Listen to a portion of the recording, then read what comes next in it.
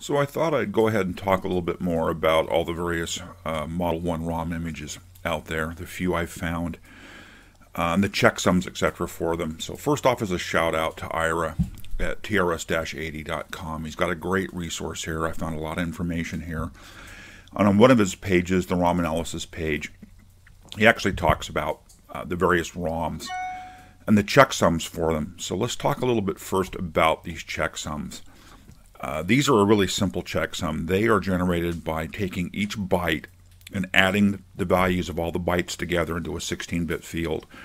When that addition overflows, you just ignore the overflow and just keep adding it up. And what you end up with is a 16-bit value that is essentially, well, it's a checksum for the ROM. There's a lot of ways to calculate checksums. MD5, there's a bunch of them, but this is just a very simple algorithm. They've gone to the work here of actually identifying checksums for various ROM sets. So the Model 1 version 1.0 has 3 ROMs, and those 3 checksums, as I described, should equal these values. And he goes through an exhaustive list here of various ROMs and the checksums. I'm going to go ahead and work through the various ROM images I've downloaded and calculate the checksum for them and see if I can identify truly what set they're out of. So I want to go ahead and calculate checksums for all of these ROM images I have. I've found a few sets out on the web.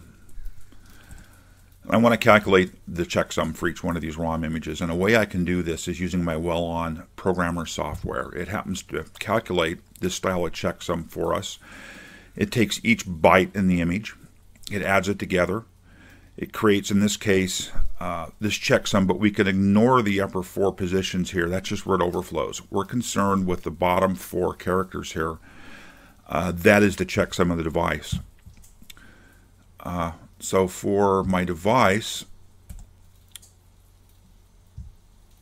I've just picked a 27C32. That's a 4K by 8 EEPROM, which will work. These ROM images are 4K in size, so it matches, and that's kind of important for it to match.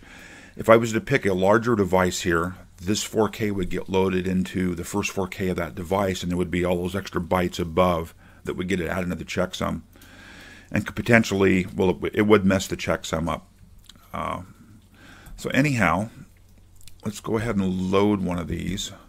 So I'm in the ROM set 1 folder, as I have here, and we have the ROM for Z33. We're going to load it starting at address 0 with a buffer here. We're going to load a full 4K. It's a binary file, loaded as binary. And what we can see here is we get a checksum of 88C. And if I look at the ROM checksum A on Ira's site, I don't actually see that as a legitimate checksum. I have something close here, but it doesn't jump out as a legitimate checksum. So again, I don't know, whether this is valid or not. But what I'm going to do is see if I can rename this file while it's open in the editor here. So it's 88C, the idea, score 8D, or 80, 88C.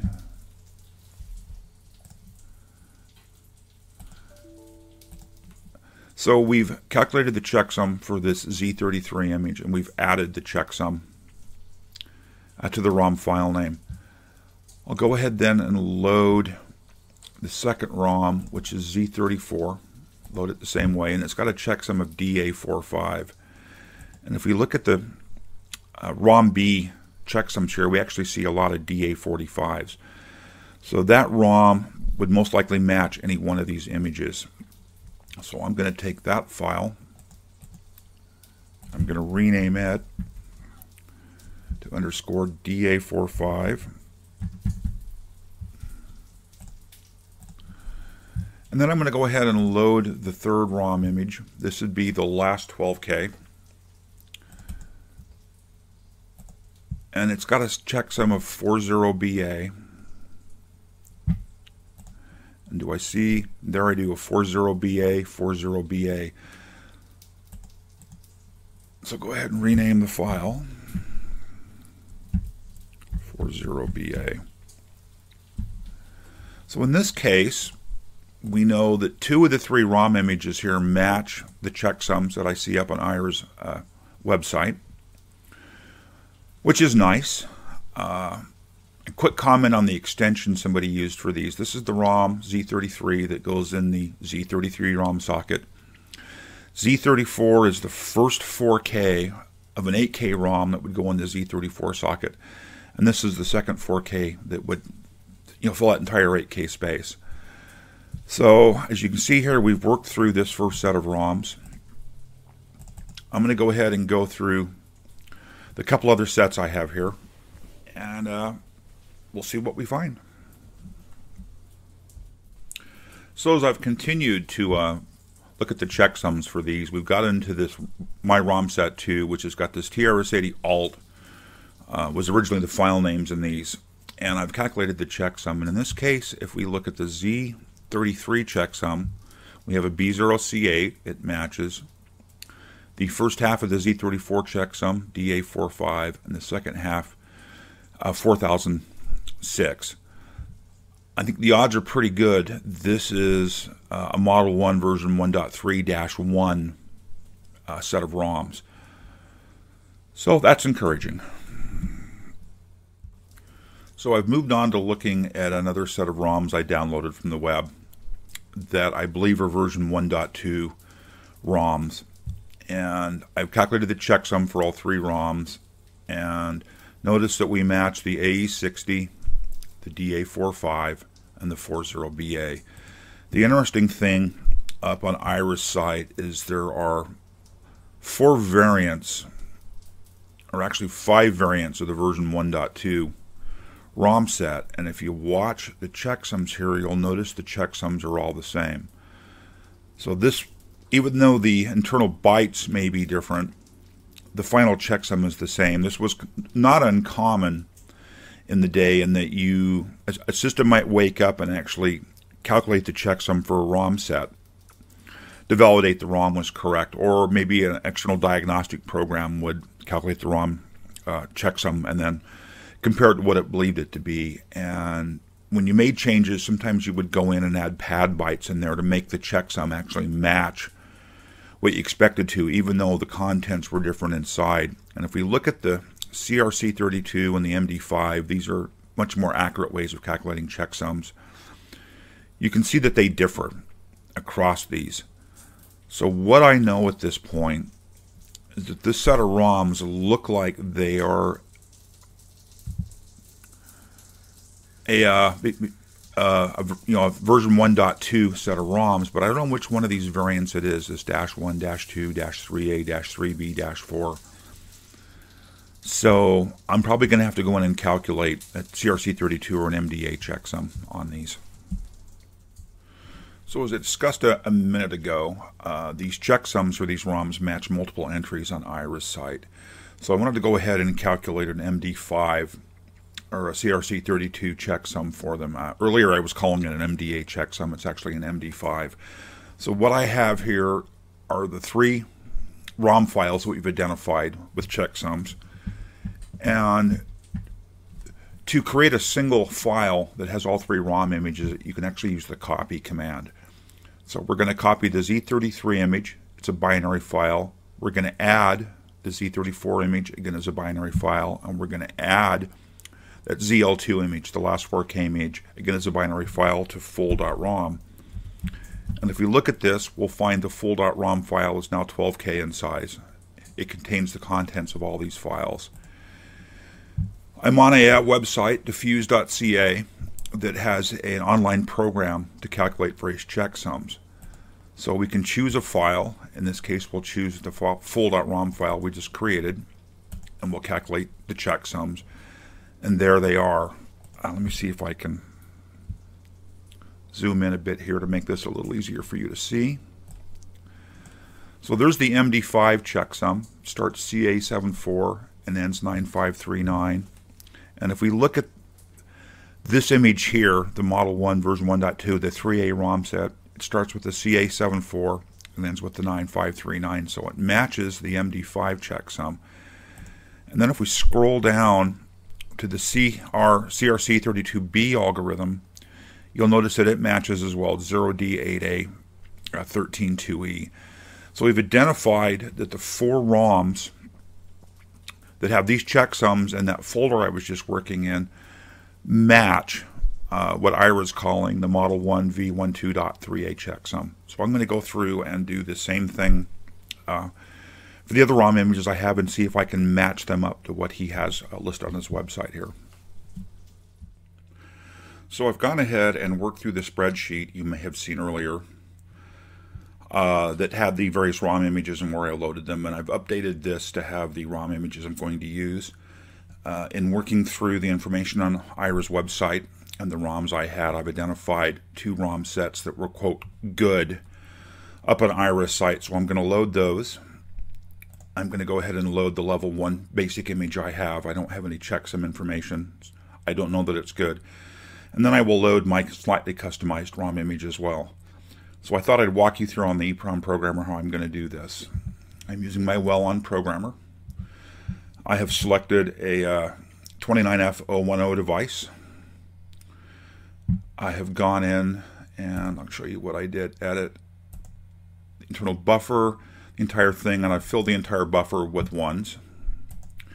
And now I want to start loading these individual ROM images. And so we're going to load. We'll go to the folder where I have the ROM images, and there's the version 1.2, and we'll grab the first ROM, which is the Z33 ROM. And we're going to do a couple things. We're going to disable clear buffer options. What that'll keep it from doing is filling the rest of the ROM space with 1s.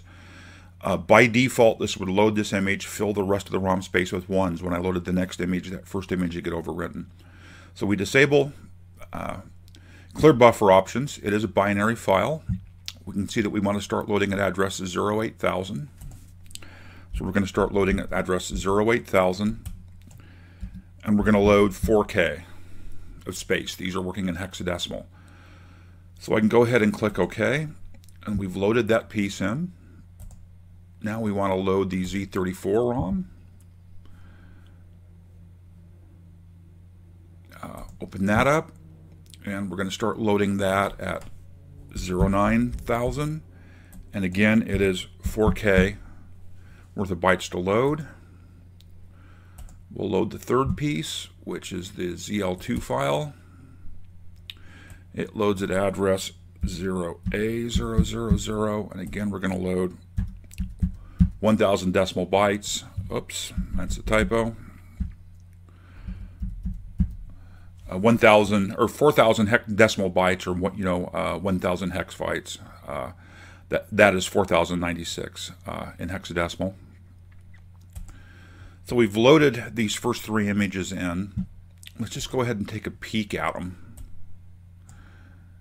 and see what they look like. So this should start at address 8000. So we should find all F's until we get up to that address space, and we're getting closer to it. As you can see, the background is all FFs. Getting close.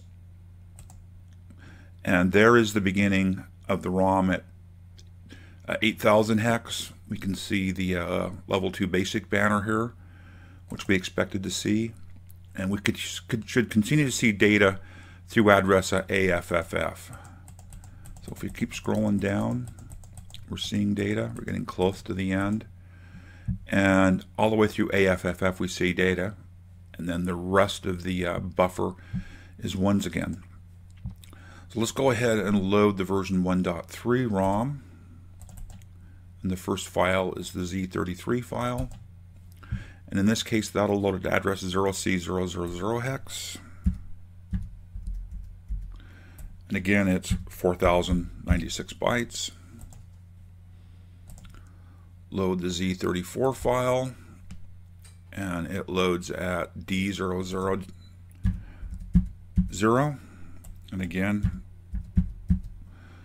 the length, and then we'll load the ZL2 file. That's the final 4K, and that goes at 0E000, and again it is 4K long. So we should have now loaded the version 1.3 files. Let's go back and peek at the editor again. And if we get down to the 8000 space, we see the data we had before. We should find a block of FFs, and when we get to address C000, we should see the version 1.3 ROM start, and we do. There's the mem size banner, and this should continue through address EFFF.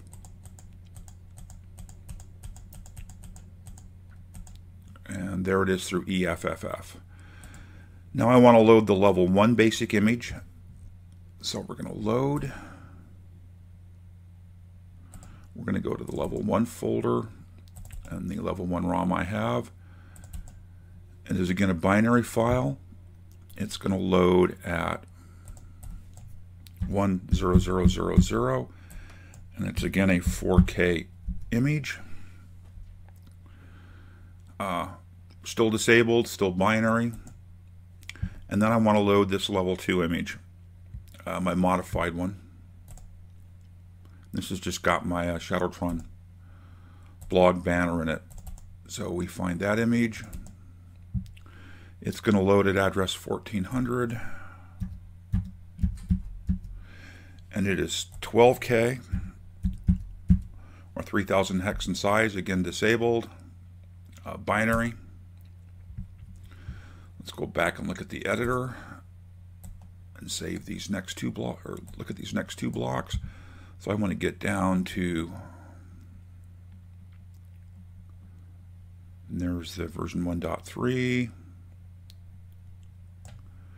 and here is the level 1 image, and you can see, sorry, the text is about how, ready, what, sorry, break at the level 1 image here. And when I get to address 1400 or 14,000, the scrolling in this is bizarre in this little editor. I've commented on that before. We can see it starting right here, and we can see where it says the Shadowtron blog, and that should continue through address 16FFF.